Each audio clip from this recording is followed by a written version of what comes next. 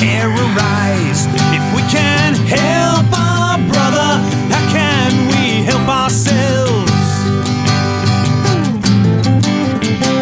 Who can we believe if we've been deceived for all this time?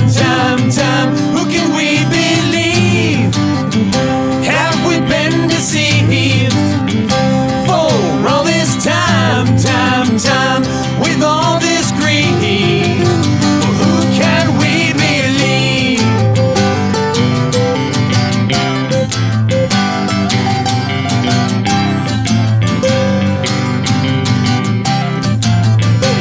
Can you spare some change?